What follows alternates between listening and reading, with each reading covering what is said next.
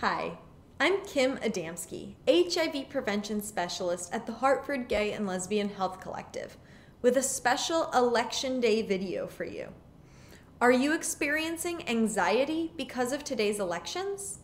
That kind of anxiety is really common, especially this year with such a contentious election and in the middle of a pandemic, no less. It's really easy to get lost in worries, but of course, worrying will not affect the results. Listen on for some tips on reducing your election stress. First, make sure you've done the most important thing. Vote. That's the best way to affect the results of the election. After you voted, try to relax. Reduce your media consumption to a bare minimum. And on a similar note, try to avoid discussions about the election.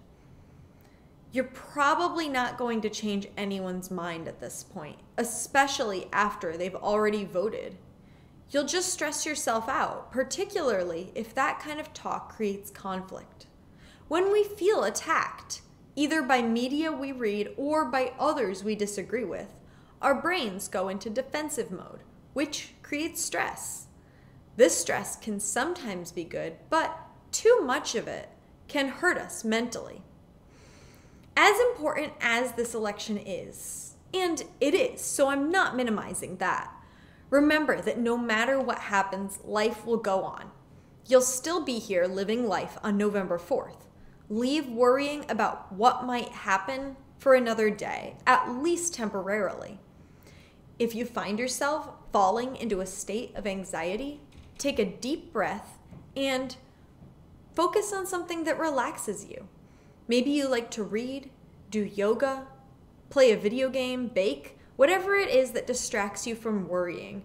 Refocus your attention into that for today. Worrying on a day as important as Election Day is understandable and normal, but it's important to recognize that at this point in the game, worrying will not help anything, and it's more likely to hurt us. Save the anxiety for a time when you can channel it into making a change through volunteering or advocating. For today, take it easy. For more info, I've linked the Cleveland Clinic article I used as a source in the video description.